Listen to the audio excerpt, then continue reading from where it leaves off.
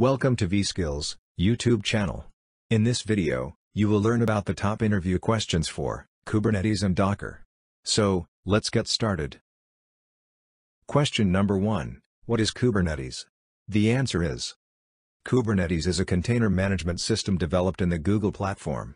The purpose of Kubernetes is to manage a containerized application in various types of physical, virtual, and cloud environments.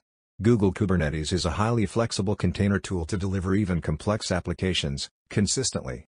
Applications run on clusters of hundreds to thousands of individual servers. Question number 2. What tasks are performed by Kubernetes? The answer is Kubernetes is the Linux kernel that is used for distributed systems. It helps you to be abstract the underlying hardware of the nodes, servers, and offers a consistent interface for applications that consume the shared pool of resources. Question number 3. How to run Kubernetes locally? The answer is Kubernetes can be run locally using the Minikube tool. It runs a single node cluster in a VM, virtual machine, on a computer. Therefore, it offers the ideal way for users who have just started learning Kubernetes. Question number 4. What is Minikube? The answer is Minikube is software that helps the user to run Kubernetes. It runs on the single nodes that are inside VM on your computer. This tool is also used by programmers who are developing an application using Kubernetes. Question number 5. What are the various services available in Kubernetes? The answer is, various services available in Kubernetes are Cluster IP service, Load Balancer service, Node Port service, External Name Creation service. Question number 6. What is Kubelet? The answer is the kubelet is a service agent which controls and maintains a group of pods by checking pod specification using Kubernetes. The kubelet runs on each node and allows to communicate between a master node and a slave node. Question number 7. What is kubeproxy? The answer is kubeproxy is an implementation of both a network proxy and a load balancer. It is used to support service abstraction used with other networking operations. It is responsible for directing traffic to the container depend on IP and the port number. Question number 8. What is orchestration in Kubernetes? The answer is orchestration in Kubernetes defines as an automatic method of scheduling the work of every container. It is used for applications that are based on microservices within clusters. Question number 9. What is Prometheus in Kubernetes? The answer is Prometheus is an application that is used for monitoring and alerting. It can be called out to your systems, grab real-time metrics, compress it, and stores properly in a database. Question number 10. What are the tools for container orchestration? The answer is, the tools for container orchestration are Docker Swarm, Apache Mesos, and Kubernetes. Question number 11. What are the objects of Kubernetes? The answer is, objects that are used in Kubernetes are pods, replication sets and controllers, jobs and cron jobs, daemon sets, distinctive identities, deployments and stateful sets. Question number 12. What is the stateful set in Kubernetes? The answer is the stateful set is a workload API object that is used to manage the stateful application. It can also be used to manage the deployments and scaling the sets of pods. The state information and other data of stateful pods are stored in the disk storage, which connects with the stateful set.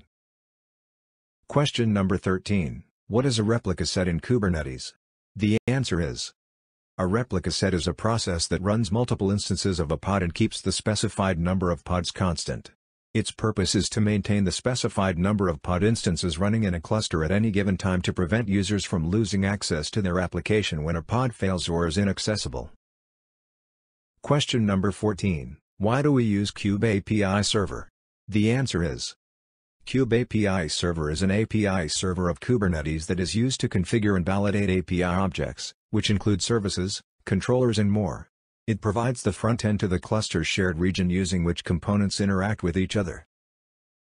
Question number 15. What are the types of Kubernetes pods?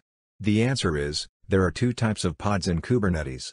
First, single container pod. It can be created with the run command. Second, multi-container pods. It can be created using the create command in Kubernetes. Question number 16. What are the labels in Kubernetes?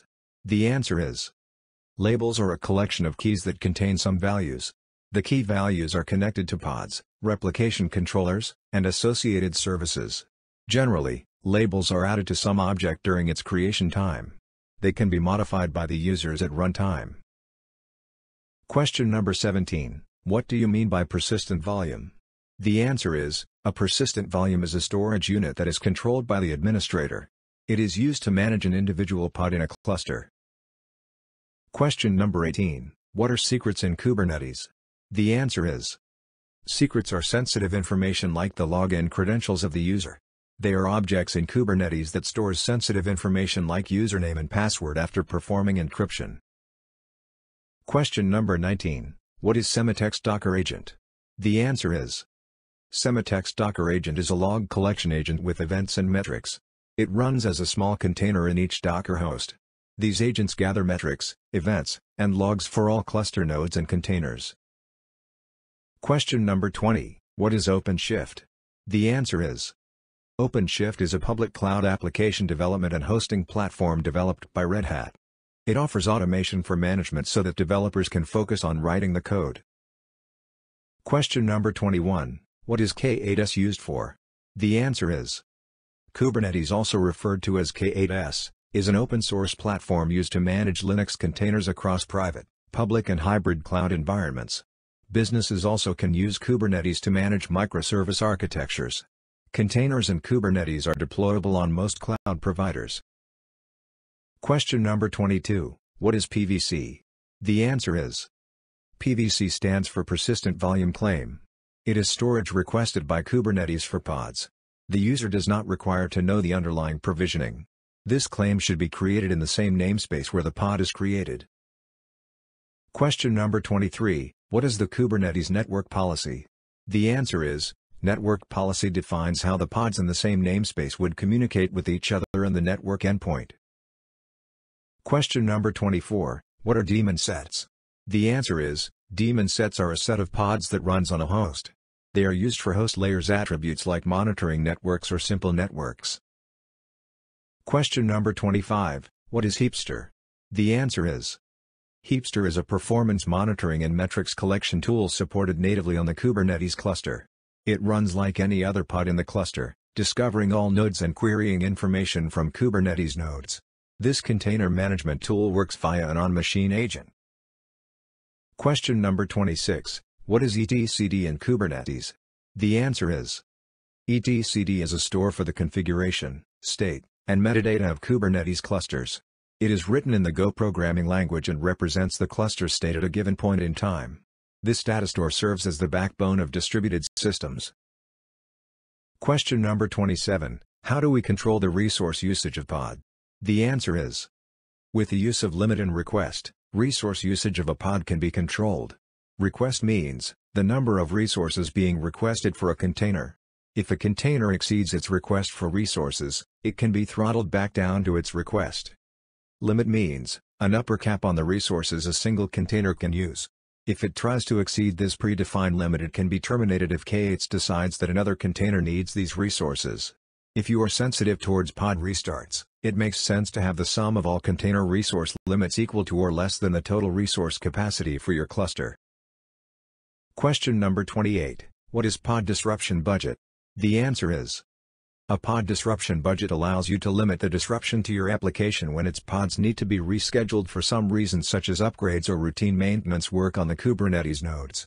ECK manages a default PDB per Elasticsearch resource. Question number 29. What is the use of init container in Kubernetes? The answer is, in Kubernetes, an init container is the one that starts and executes before other containers in the same pod.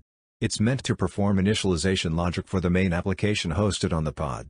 For example, create the necessary user accounts, perform database migrations, create database schemas and so on.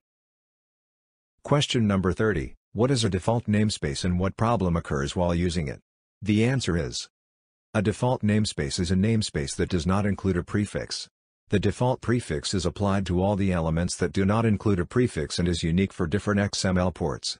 While using the default namespace alone, it becomes hard over time to get an overview of all the applications you can manage in your cluster. For more such videos, subscribe to our channel.